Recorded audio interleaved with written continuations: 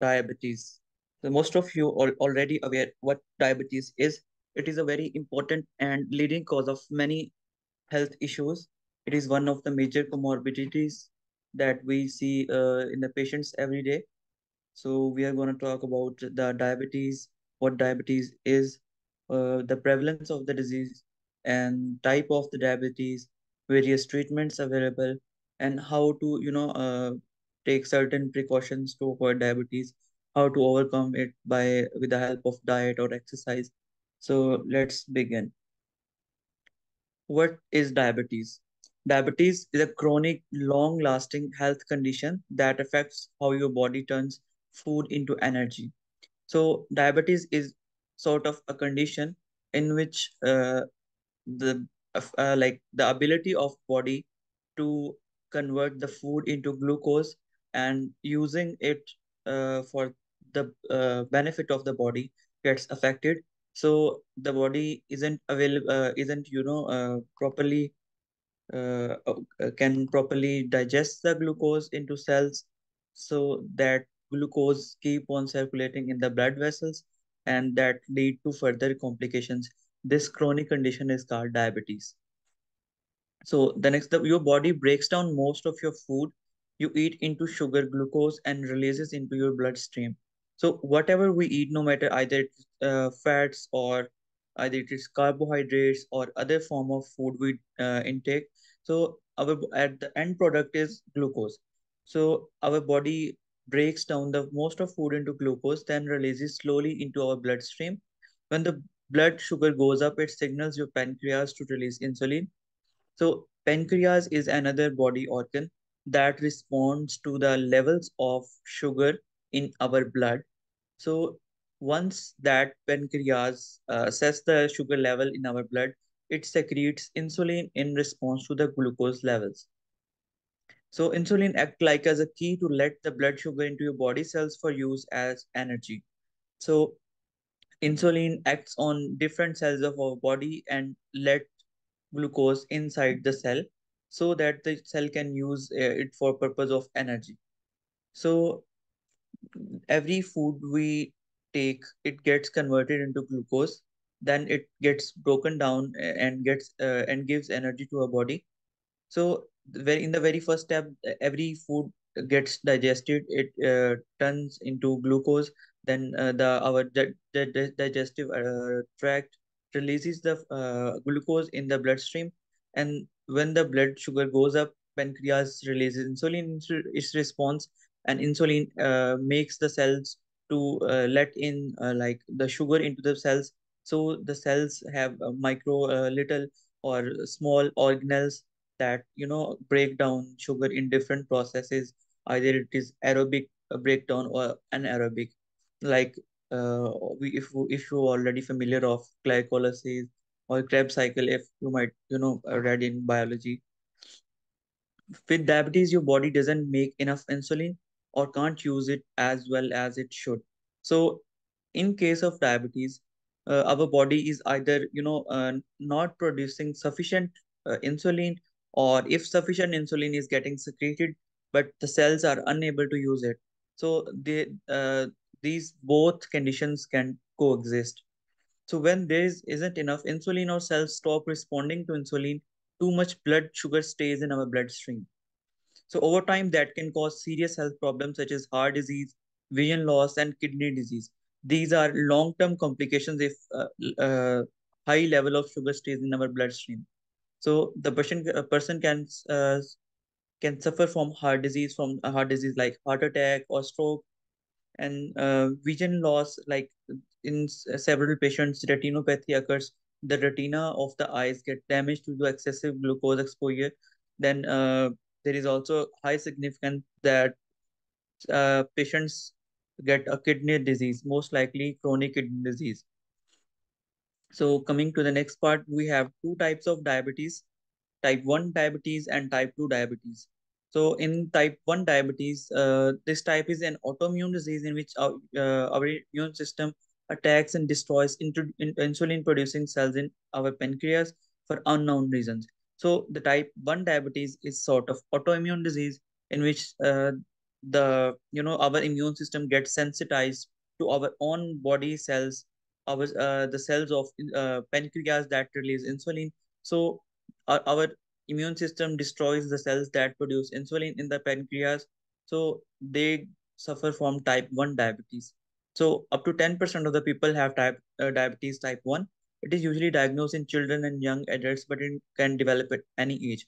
So most likely in children and young adults, type 1 diabetes occurs, and 10% is its prevalence. And why does it occur? It occurs because the body, our immune system gets sensitized against our own cells of pancreas, which release insulin. So type 1 diabetes, this is a basic pathophysiology of type 1 diabetes. Next is type 2 diabetes. So with this type, body doesn't make enough insulin, or body's cells don't respond normally to the insulin resistance. So in type 2 diabetes, this is not autoimmune disease. It has two conditions basically. In one, the insulin isn't produced in sufficient amount, so the body is able to utilize it wherever required. In the other condition, body is producing adequate insulin, but the cells are not responding to the insulin levels. So what happens as a response? This is the most common of type 2 type diabetes. If the insulin, if there is high insulin in the circulation, but cells are not responding to it, or if our body is not producing sufficient insulin, so as a result, there is increased level of glucose in our circulation, in our bloodstream.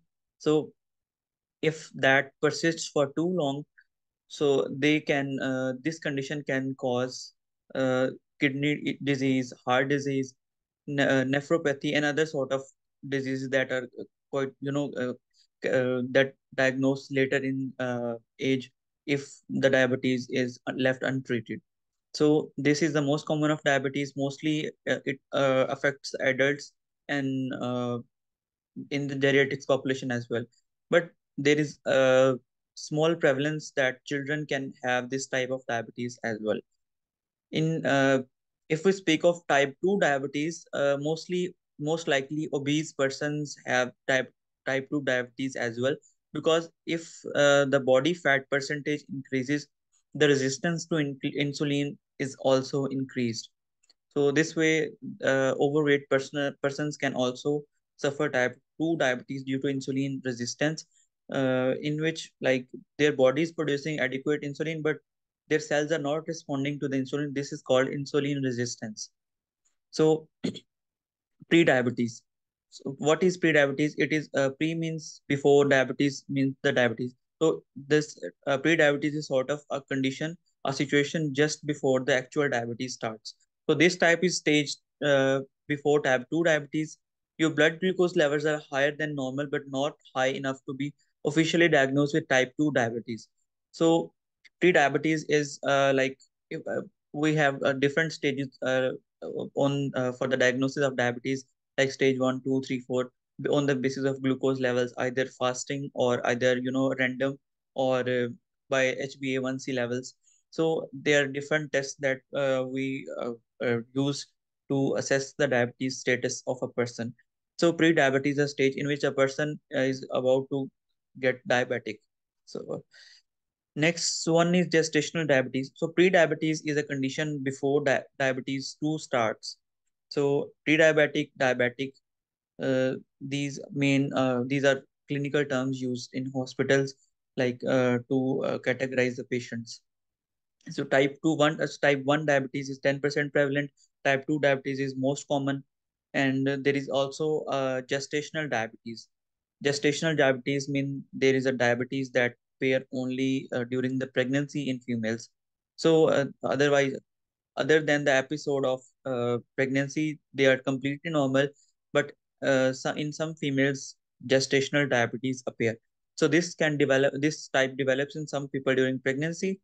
Gestational diabetes usually goes away after pregnancy. However, if you have gestational diabetes, you are at high risk of developing type 2 diabetes later in life. So in these kind of females who suffer from gestational diabetes, usually they are not diabetic before pregnancy, but if they have gestational diabetes, there is high risk that they can develop type 2 diabetes in later stage of life.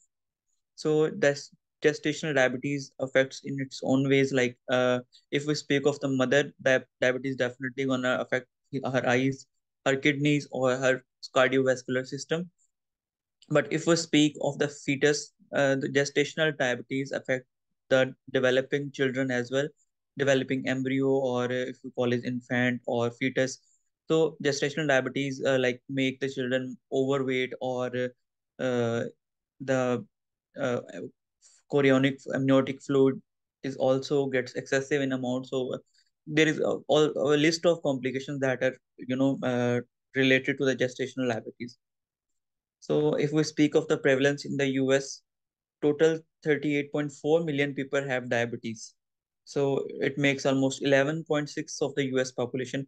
It is a very significant number that a lot of people have diabetes. And this number isn't just constant, is keep on increasing year by year.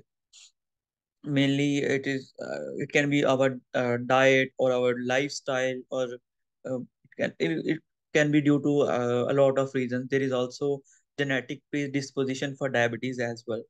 So there is 38.4 million people total have diabetes. That's the estimated amount, estimated number of the people. So it makes 11.6% of the US population. The cases that usually get diagnosed or treated are 29.7 million people, including 29.4 million adults.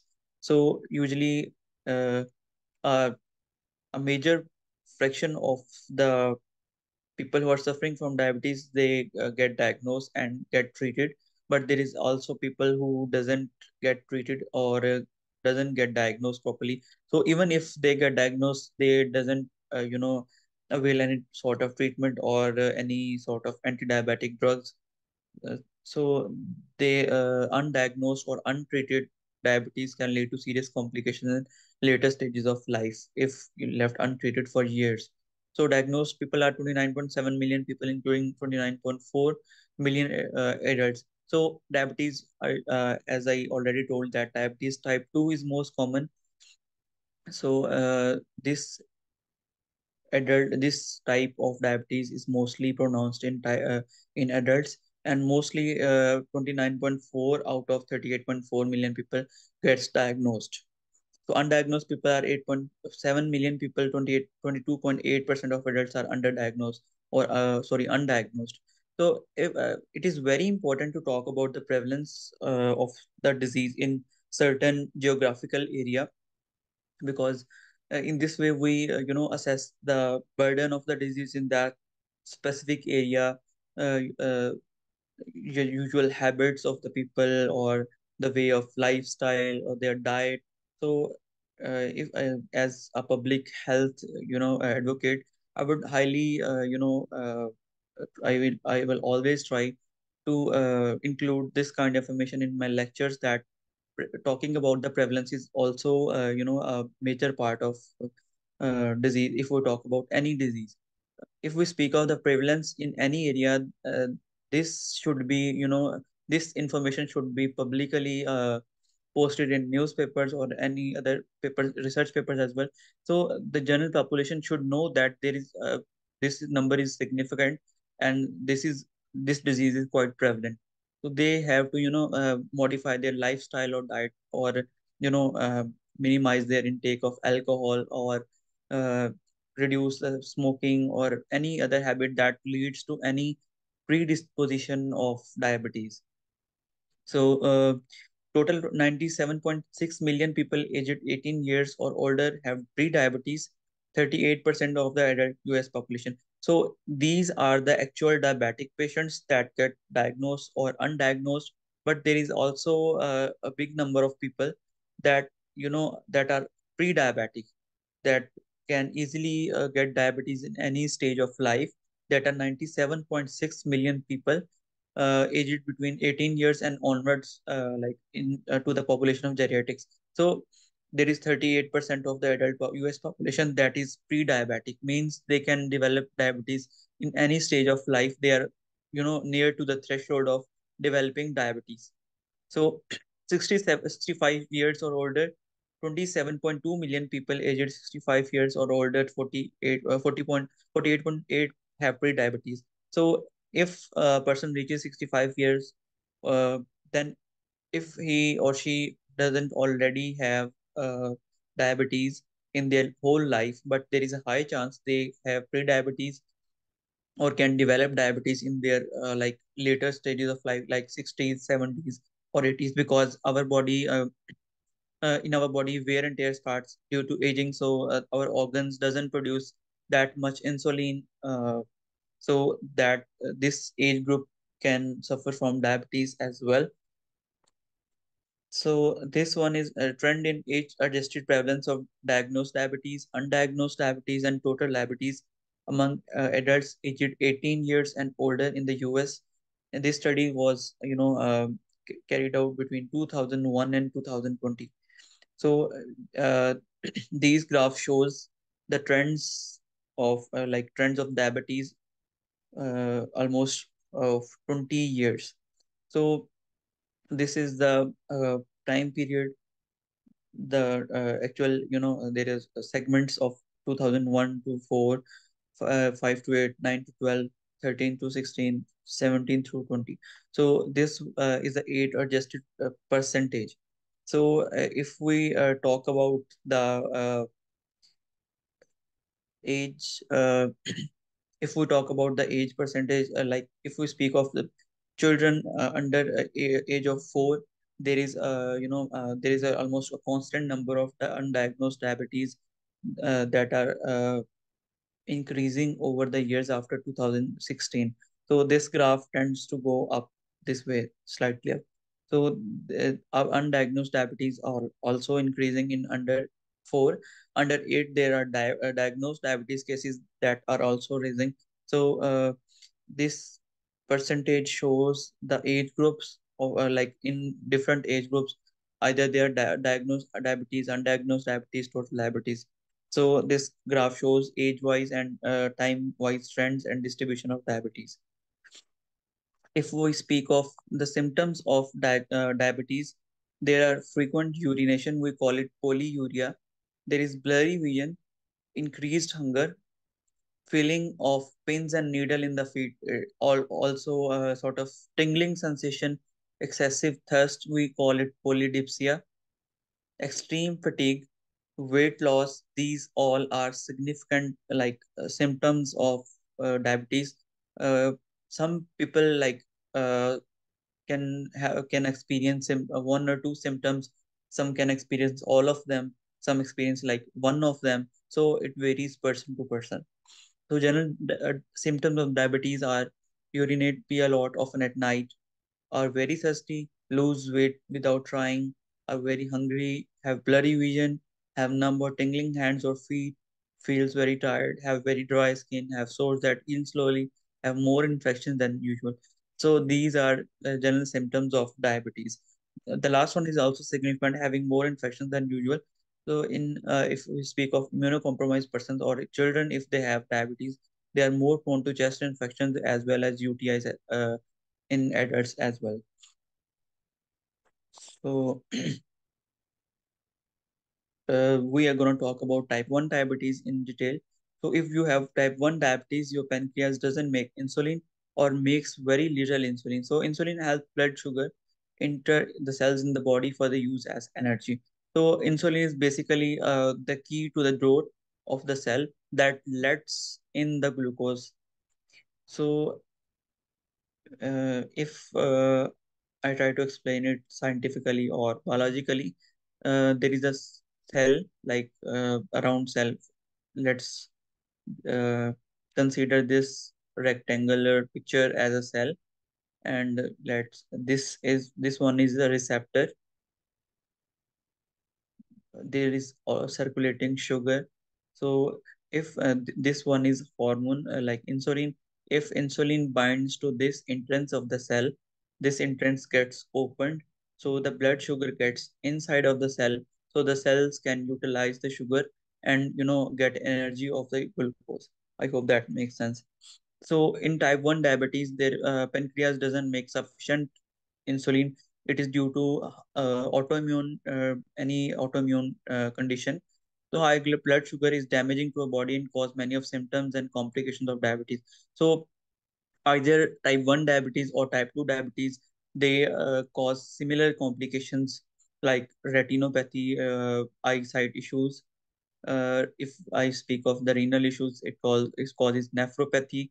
It can cause tingling sensation. We call it neuropathy. So these are various complications that can be due to type 1 or type 2 diabetes. There is, only their pathophysiology is different. The way they they reduce the amount of insulin acting on the cells, but overall their effects are same. Either if we speak about type 1 diabetes or type 2 diabetes, they cause similar symptoms. So type 1 diabetes was once called insulin dependent or juvenile diabetes, but it can develop at any age. Initially, type 1 diabetes was considered as diabetes of insulin dependent or juvenile diabetes that used to occur in children, but later studies suggest that it can develop at any age. So what causes type 1 diabetes? So type 1 diabetes caused to be thought to be caused by autoimmune reaction. The body attacks itself by mistake. So the reaction destroys cell in the pancreas that make insulin, that are called beta cells. Beta cells of the pancreas uh, secrete insulin.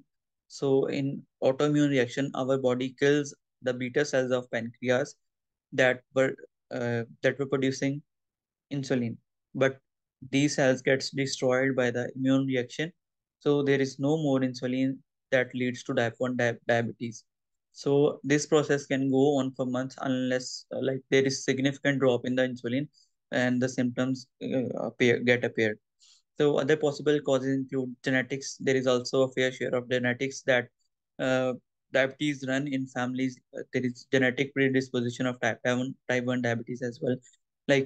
In case of genetic predisposition, either there are all uh, dysfunctional beta cells or two less functional beta cells. So exposure to viruses and other environmental factors are also possible cause of type 1 diabetes. In case of, if we speak of the viruses or other chemical exposure, any other form, like they destroyed beta cells, they destroy the beta cells. So in either way, they are destroying the beta cells that lead to decreased production of insulin, and that leads to hyper uh, uh, hyperglycemia in our bloodstream. Hyperglycemia means increased blood sugar in our body. So the symptoms of type 1 diabetes have depends on as it have a sudden onset or it goes on for years. So type 1 diabetes is often characterized by a swift and unexpected onset of symptoms. Individuals may experience rapid and noticeable shift in their overall well-being. Their sudden onset is particularly distinct, with symptoms manifesting quickly, requiring prompt medical attention for diagnosis and management. So cutting it short, like in sudden onset, the person gets sick all of a sudden, and he or she feels usually have a feeling of like malaise or being sick. There is fatigue. Then if the disease gets advanced, there is polydipsia and polyuria. The patient gets hungry, the patient gets usually very thirsty, the patient starts to pee a lot. So these are different symptoms. Weight loss, one of the hallmark symptoms of type 1 diabetes is unexplained weight loss.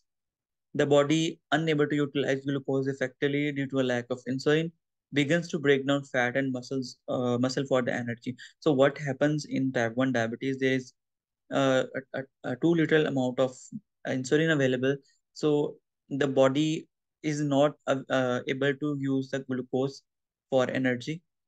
So what it does as a compensation, it begins to break down fat of the body and the muscle part of the body for energy via different ways.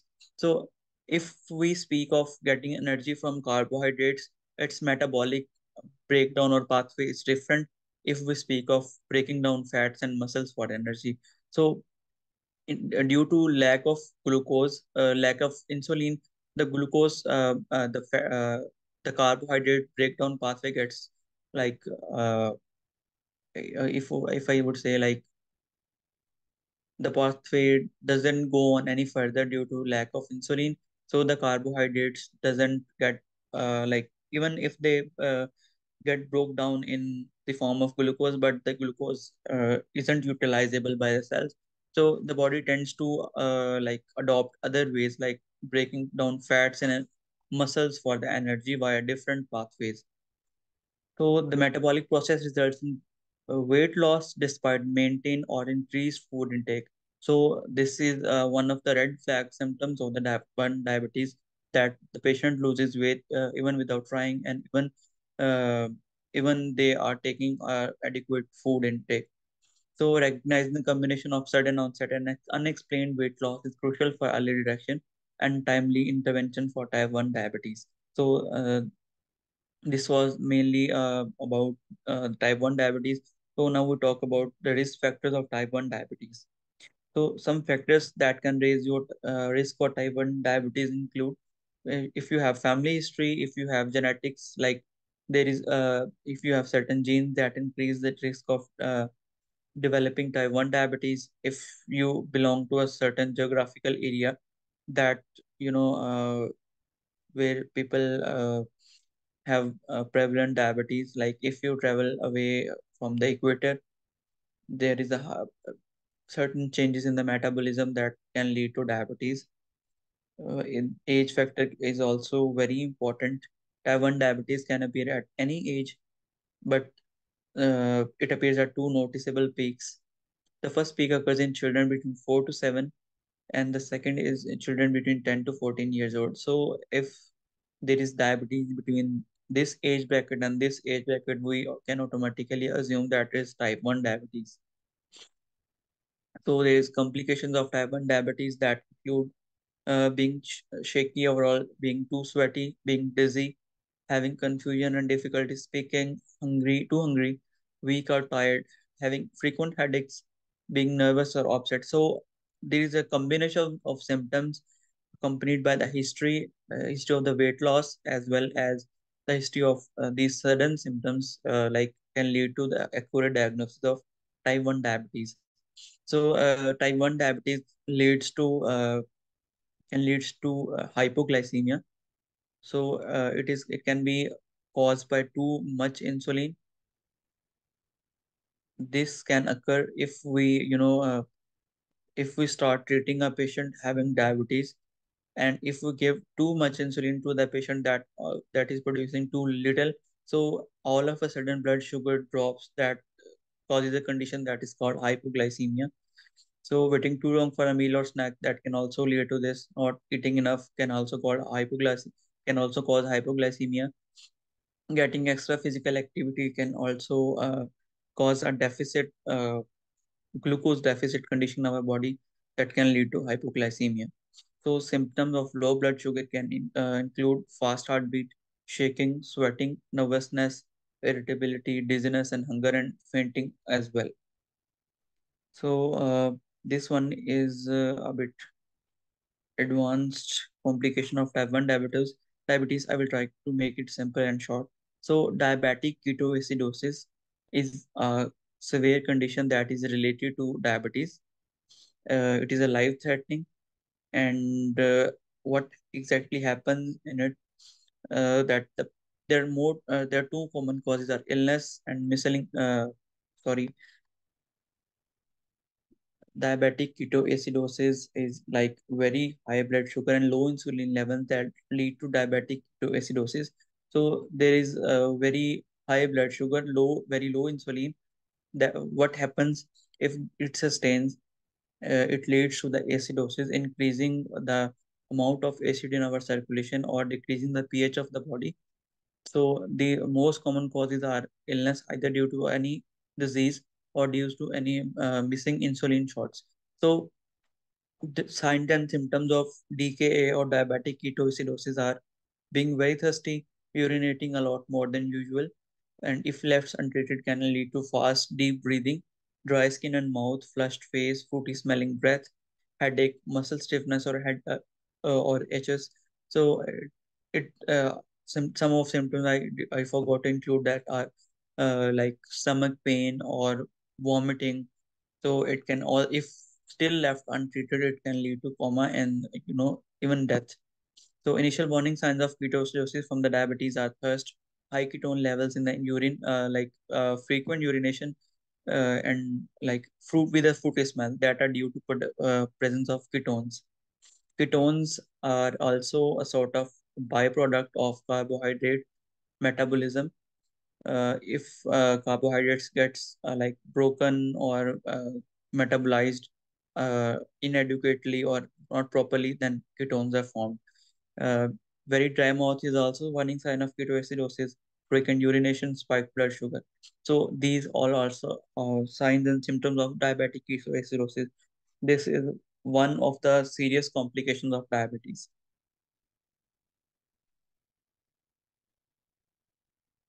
Next, we talk about type 2 diabetes.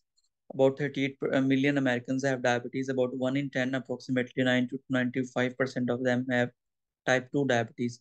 As I already told, type 2 diabetes is a major disease of like adults only. So 1 in 10 people have type 2 diabetes, or either they are pre-diabetic or either they are diagnosed or undiagnosed. So type 2 diabetes most oftenly develop in people over age 45, but more and more children, teens and young adults are also developing it these days. This is due to lifestyle, due to our diet or other environmental factors as well. So how we differentiate between type 1 and type 2 diabetes? So in type 1 diabetes, it cannot be prevented or cured. Like we can only give the symptomatic treatment, but we cannot cure it completely. The body doesn't create enough insulin. And, it is also a type 1 characteristic. Causes are unknown, but genetics may play a role. Requires insulin injections for whole life. So, what happens in type 2 diabetes can be prevented through lifestyle modifications. The body doesn't create enough insulin or develops insulin resistance. Causes include genetics, aging, inactivity, obesity, and more. Requires insulin as needed injection or oral. So type 2 diabetes doesn't have necessarily to be like lifetime, but it can be controlled through medicines for a limited time or lifetime, or can be prevented through lifestyle modifications. So what is common between these two can cause serious health problems and complications, requires a healthy lifestyle and medical supervision. Symptoms include thirst, frequent urination, and blurry vision. So symptoms are almost like very common between type 1 and type 2 diabetes. So it is very important to take adequate history in checking the regular levels of insulin and the BSR levels of the patient, HbA1c, etc. These tests can use to like differentiate between type 1 and type 2 diabetes. So type 1 diabetes, how it is caused. Like insulin is a hormone, as already told, made by pancreas, beta cells of the pancreas, that acts like a key to let blood sugar into the cells in your body for use as energy. So if you have like type 2 diabetes, the cells don't respond normally to insulin. This is called insulin resistance. It means your body already has a significant, like adequate amount of insulin circulating in the blood. But what happened? The cells are not responding to insulin. This condition is called insulin resistance. In this kind of situation, there is significant, there is like adequate insulin, but there is also elevated sugar levels in the body. So this is mainly an issue of obesity or like other certain situations that leads insulin resistance, and it can be easily cured like by reducing weight or by lifestyle modifications. So your pancreas makes more insulin to try to get cell respond. So what happened exactly? Like there is insulin resistance, cells are not responding to the insulin. The body thinks that the insulin levels are low, so in that case, a feedback starts and the body starts producing more and more insulin. But as you know, the cells are not responding. So this feedback loop goes on and on unless the pancreas can't keep up and it gets like exhausted. Then your blood sugar rises, setting the stage for pre-diabetes and type 2 diabetes. So in early stage of type 2 diabetes, if we speak of insulin resistance, there is adequate insulin. Then there is, let me explain with a graph.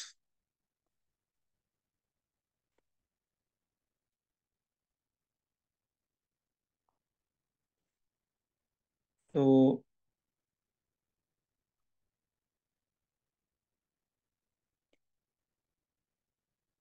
this side is insulin, this side is glucose levels. If we speak of like glucose levels, they are like increasing this way. But if we this is the line for the glucose.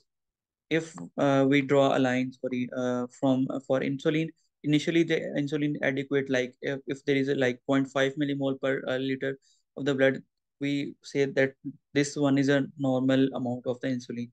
So in initially the insulin levels are normal, but the cells doesn't respond. What happens? The body thinks that insulin is not producing, like is produced in low amounts. The body starts producing more and more insulin, and what happens next? The body, the beta cells of pancreas gets exhausted, and they do not produce insulin anymore. So in this case, the insulin levels drops again. So this condition sets like situation for pre-diabetes or diabetic, like type 2 diabetes. So in diabetes type 2, there is initially normal levels of insulin, then there are raised levels of insulin, and then there is a decline in the insulin levels. So this sets the stage for pre-diabetes that leads to diabetes type 2. So what's the treatment for type 2 diabetes in this kind of situation? If the patient reaches this threshold, like type 2 diabetes, at this point where the insulin release is too low and the cells are exhausted, the beta cells of pancreas are exhausted. In this situation, the insulin in the form of shots or oral intake of drugs are advised. But if in early stages, then it is advised like to the patient to do some lifestyle modifications. So the insulin resistance goes away and the patient glucose levels return to normal. So that person doesn't have to go through like diabetes or process of diabetes. So what happens in type 2 diabetes? Let me summarize. In type 2 diabetes, initially there is adequate level of insulin and the blood glucose level are high. But as a due to feedback mechanism, body starts producing more and more insulin, but it doesn't but the body cells doesn't respond to this high level. Eventually what happens, the beta cells of pancreas get exhausted and they no longer able to produce insulin, and this sets the stage for pre-diabetes, and pre-diabetes if not treated then leads to diabetes type 2. So if in this stage of reduced insulin, there is it gets compulsory to intake or to get shots for from external insulin to reduce the blood glucose level. But if it is in early stages, this can be treated without any use of external drug or anti-diabetic drugs, with the help of lifestyle modifications, reducing weight or maintaining weight within the normal BMI, and like start uh, having cardio daily or reducing inactivity. Like if the person stays in bed for too long or having too sedentary lifestyle, they have to modify it. So the symptoms of type 2 diabetes, it is usually have gradual onset. Main symptoms are fatigue and blurred vision in later stages. So type 2 diabetes often develop gradually with symptoms evolving over extended period. So individuals may not able to identify like any or note any subtle changes in their lifestyle because it is very gradual, and the patients doesn't usually are aware of that unless there is any sort of complication or significant symptoms and signs. Next is fatigue. Persistent fatigue is a very common symptom of type 2 diabetes. Body cells resistant to insulin's effect struggle to efficiently convert glucose into energy. Its inefficiency leads to sense of tiredness and fatigue, impacting daily life activities and overall quality of life. So this is it is imperative that if there is high blood glucose levels but they are not entering into the cell, the cells gets too little glucose and they are able to convert a very little amount of glucose into energy. So this makes sense that the person feels too fatigued or tired. So next one is blood vision. Blood vision can be early indicator of type 2 diabetes. Elevated blood sugar levels can affect the lenses in the eyes, leading to temporary changes in the vision. So this is a very early change in the type 2 diabetes. If we speak of the complications of the diabetes, there is a whole like topic or details on diabetic retinopathy. This is a very like prevalent disease of the eye in the diabetic patients, that the patient's lenses gets like opacified, or the patient's retina gets damaged due to the diabetes. uh, some patients develop glaucoma or like cataracts due to diabetes as well. So the risk factors for type 2 diabetes are having pre-diabetic conditions.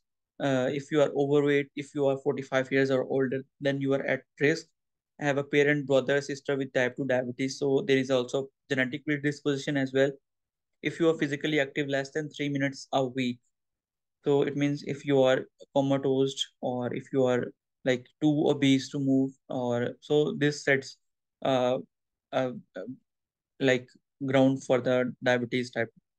Have ever had that gestational diabetes during pregnancy or given birth to a baby who weighed over 9 pounds?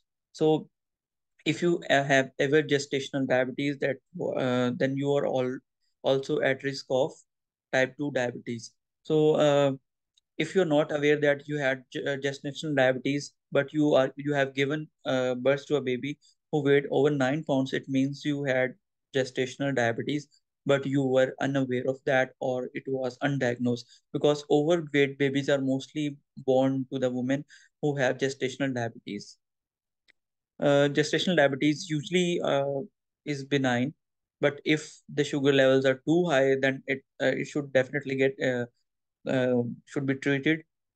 But usually it is harmless, or it stays undiagnosed. So if you are an African American, Hispanic, or Latino American, Indian, or Alaska Native person, so there is also disposition that is showed by some studies. So some Pacific Islanders and Asian American people are also at high risk. So I don't know about the mechanism, how the geographical like areas affect the prevalence of the disease, but the studies shows that it is prevalent in these populations. If you have non-alcoholic fatty liver disease, you may also be at risk for type 2 diabetes. So, if we speak of the fatty liver disease, there are two types of fatty liver disease. One is alcoholic, and the other is non-alcoholic. In non-alcoholic fatty liver disease, people are also at risk of developing type 2 diabetes. So, what is gestational diabetes? It is a type of diabetes that develop during pregnancy in women who don't already have diabetes. Every year, 2 to 10% of pregnancies in the US are affected by gestational diabetes. So managing gestational diabetes will help make sure you have healthy pregnancy and healthy baby. So if ladies if any pregnant woman have gestational diabetes, uh, like uh, and they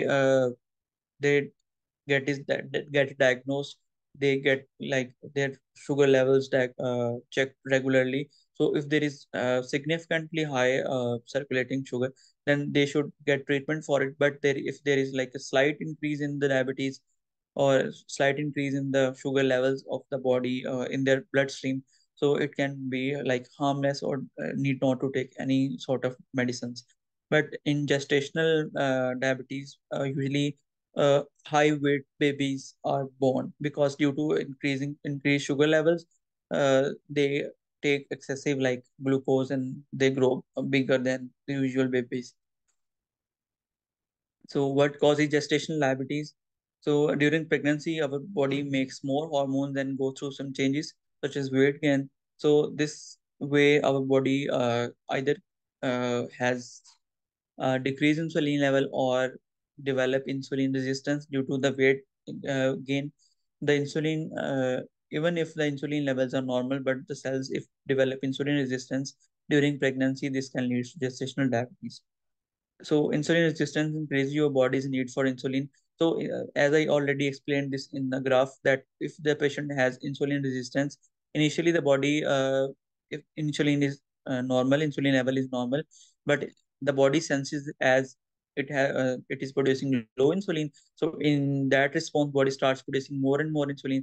The levels goes up, but it doesn't make any change unless the beta cells gets exhausted and the insulin level drops even below the normal level. So then it says pre-diabetic or diabetic stage. So all pregnant women have some insulin resistance during late pregnancy. However, some women have insulin resistance even before they get pregnant. So even if they have insulin resistant before they pregnant, it means they either they are overweight, or either they have genetic predisposition, or either they are pre-diabetic already.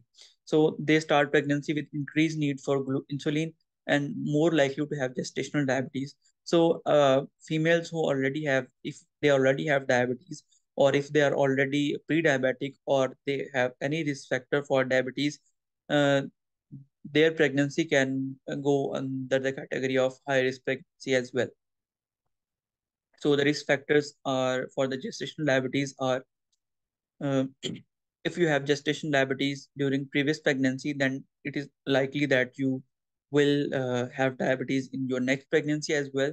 If you have given a baby who is like who weighed over 9 pounds, it means your baby was overweight and you had gestational diabetes, but it was undiagnosed. But this marker, this like we can anticipate this way that the woman was having gestational diabetes during pregnancy.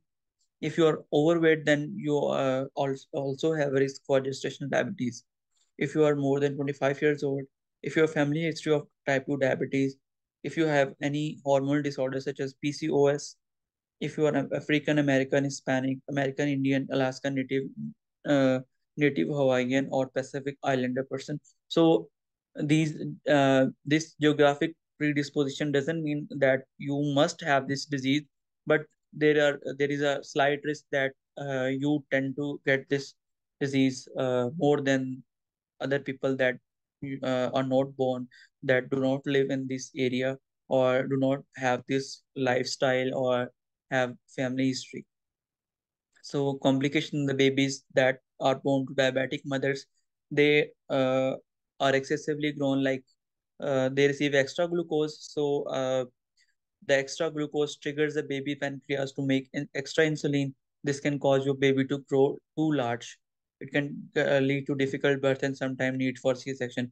So it is high likely that if you have scheduled a normal delivery or vaginal delivery, but if you are diabetic and your baby in the third trimester has grown too much, it can lead to like a very difficult birth through the labor, and it definitely requires C-section because the baby gets too bigger.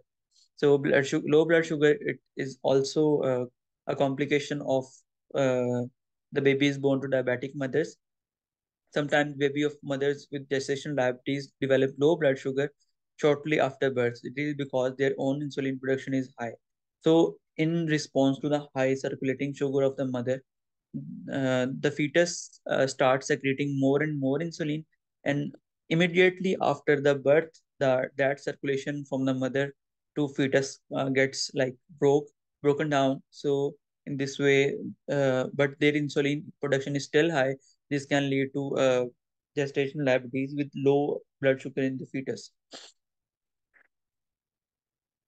Sorry, type 2 diabetes later in life.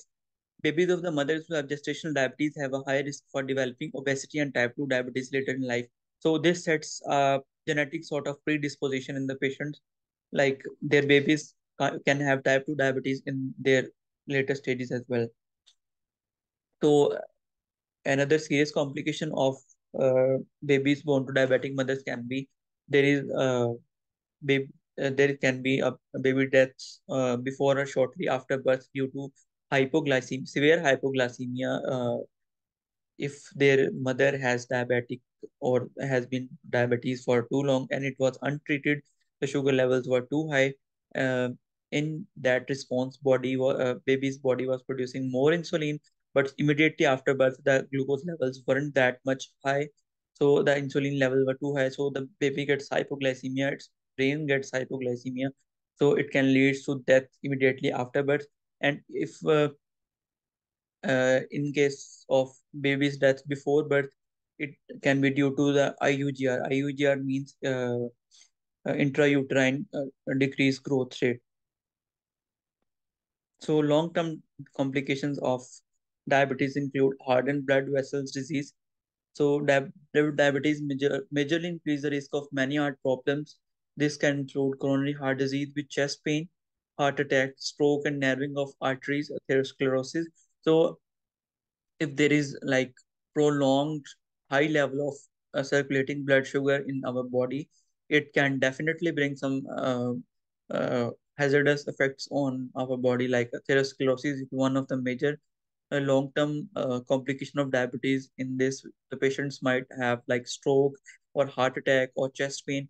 So this disease, if this long-standing disease can lead to a cardiovascular system collapse due to these issues, like by developing angina, heart attack, stroke, or atherosclerosis. So there is a nerve damage from diabetes. Diabetes, too much sugar can also like disrupt the blood vessels supplying the nerves, especially in the legs, in our like limbs, in our hands, tip of the toes or tip of the fingers. So this can lead to tingling, numbness, burning, or pain that usually begins at the tips of the toes or fingers and gradually spreads upward. So this condition is called neuropathy, and it is a major complication of long-standing diabetes. So, neuropathy, as well as there is nephropathy, which means the destruction of kidney cells due to diabetes, as well as there are also other complications as well. If like there are vascular changes in the patient's limbs, which can lead to amputation if there are unhealing wounds or like the wounds that never heal. So they have to amputate the patient's limbs as well if there is vascular issues in the area. As I said, kidney damage from diabetes. The kidneys hold millions of tiny blood vessels, which we call glomeruli, that filter waste from the blood. So the diabetes can damage delicate this filtering system. So these clustered blood vessels are called glomerulus, and diabetes damages these vessels, which can lead to like protein in the urea, which is called protein urea, because if these blood vessels gets damaged, the proteins from the blood vessels leak into the urine. So it is one of the markers as well, the protein urea. The eye damage from diabetes, which is called diabetic retinopathy, in which retina of the eye gets damaged. So that can lead to blindness. There is foot damage, nerve damage of the foot, or poor blood flow to the feet, increased risk for many foot complications, one of which is gangrene or death of the tissue of the feet. So this can lead to amputation. Skin and mouth conditions, diabetes may have more prone to skin problems, including bacterial and fungal infections, such as candida infections. Can like most commonly that can be seen in oral cavity as well as vagina in case of females. So hearing impairment as well. Hearing problems are more common in people with diabetes, in which the like our middle area ear portion that deals with the hearing gets also damaged due to diabetes or prolonged sugar level, high sugar levels. So how we get tested, like which tests are that can help us diagnose the diabetes. So A1C test. The A1C test means your blood sugar level or over past 2 or 3 months. So this like gives up a brief statement of blood sugar level which have been in our 2 to 3 months of recent history. So A1 test C below 5.7 is normal. So these are the ranges. So 5.7% is normal.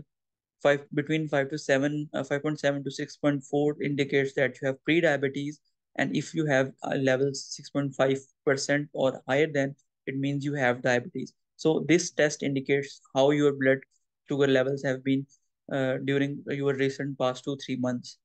And the next one is fasting blood sugar test. It means you this measures your blood sugar after you had an overnight fast, not eating, and the fasting blood sugar level of 99 milligram per deciliter or lower is normal.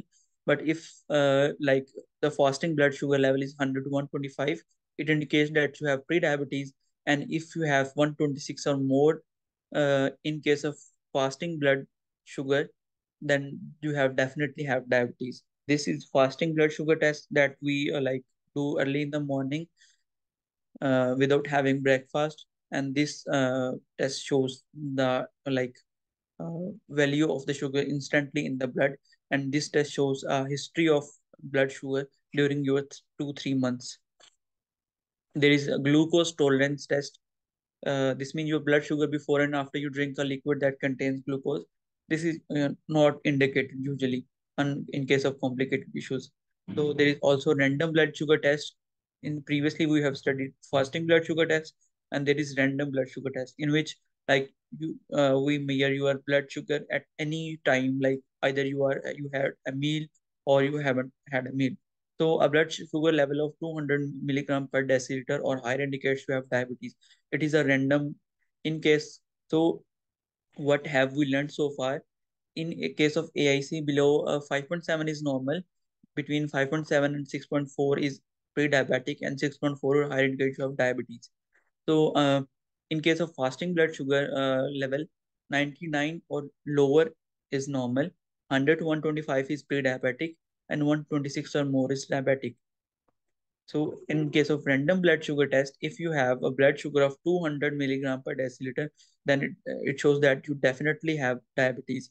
So this table shows a different blood tests that shows diabetes, pre-diabetes, and normal values. So what is the management and treatment of the diabetes? One of the major management is blood sugar monitoring regularly. Then next one is diet, then exercise, then oral diabetic medication, then insulin. So these are indicated in the early stages. So the diabetes resolves on its own, especially type 1 diabetes. Sorry, type 2 diabetes. So blood sugar monitoring is very important, like how your either your treatment plan is working, either your diet plan is working, either your exercise is working or not. So it is very easy to check, like if you have a continuous glucose monitor, or if you can have a portable glucose meter in which you have to like give a slight prick in your finger. You can have a blood uh, drop on your finger, then put it on the glucose meter strip, and it can show you instant blood sugar level. The next one is diet, meal planning, and choosing healthy life for your key aspects of diabetes management, in which low carbs are indicated. Eating more healthy habits can lead to better management of diabetes.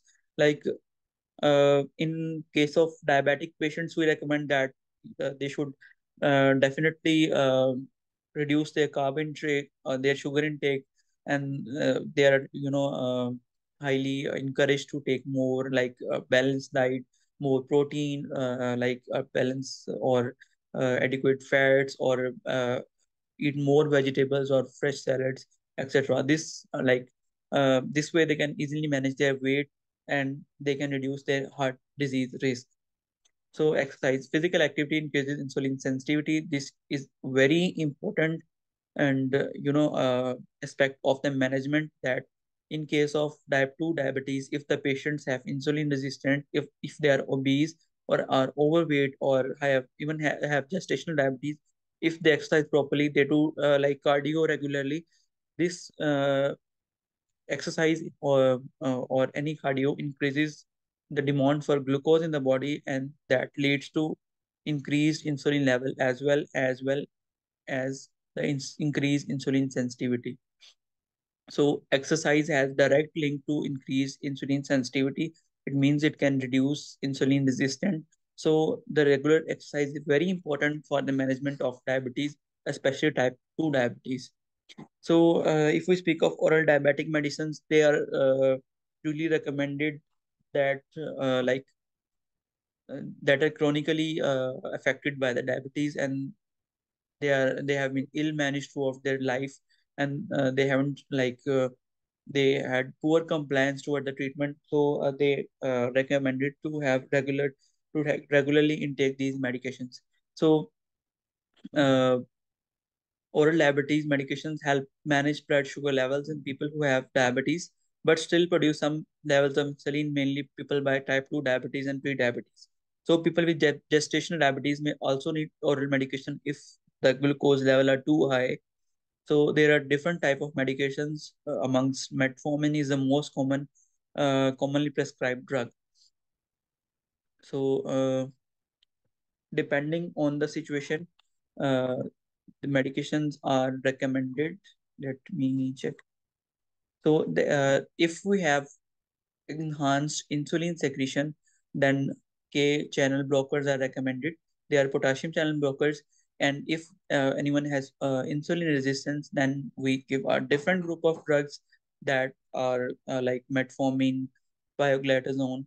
So this is another class of, and then there is if there is a mixed symptoms or if they have mixed sort of disease, then there are a list of other drugs that can be given. So it is very important to to actively manage diabetes, especially in early stages. So as I already talked, that in early stages, that blood diabetes can also can be easily managed by blood by uh, taking adequate diet or doing exercise regularly and doing cardio regularly. So in case of early diabetes, the main goal is to minimize the use of medicines and to cure the disease with the help of like palliative or choosing healthy lifestyle or choosing any without choosing any medication. So in advanced disease, or if people are having uh, complications of the disease, or if the females having gestational diabetes have too much circulating glucose levels, so it means that uh, she should definitely have treatment. So metformin is also prescribed to the pregnant females as well.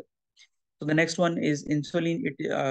It is a most commonly given drug in the people of diabetes. Insulin is given in the form of shots with different like dosages depending on the sugar levels patients usually have. So there are different types of synthetic insulin. They each start to work at different speeds and last in body for different lengths of time. So either if the patient has like too severe hyperglycemia or circulating too much sugar and needs acute management or emergency management, then the quick acting insulin is given. Meanwhile, for the maintenance purpose or the patients with having chronically elevated levels of insulin, then the slow releasing insulin is also given, or insulin shots are prescribed over different periods of time. So the four main ways you can take insulin include injectable insulin with a syringe, which is also called short insulin pens, insulin pumps, and rapid action acting inhaled insulin is also available. So we have talked about type 1 diabetes. So for type 2 diabetes, and the risk factors, sign and symptoms, the various treatment options available, the non-pharmacological management of the diabetes, as well as pharmacological management of the diabetes. So this is it. If you have any questions, please ask.